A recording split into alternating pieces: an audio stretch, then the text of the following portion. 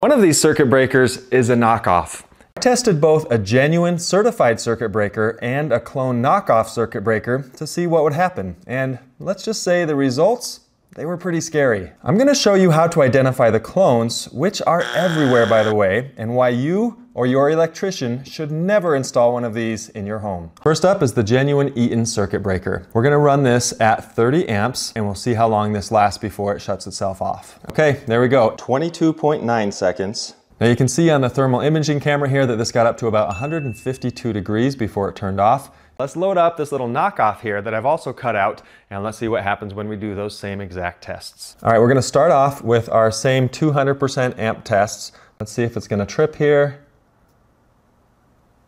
Okay, 65 seconds. Actually, I take that back. This one did not trip. What actually happened is the 20 amp circuit breaker back at my sub panel, that one tripped. This one, not so much. This is when I decided to get a little crazy with this, and I thought, you know what? I'm gonna bump this thing up to a 30 amp.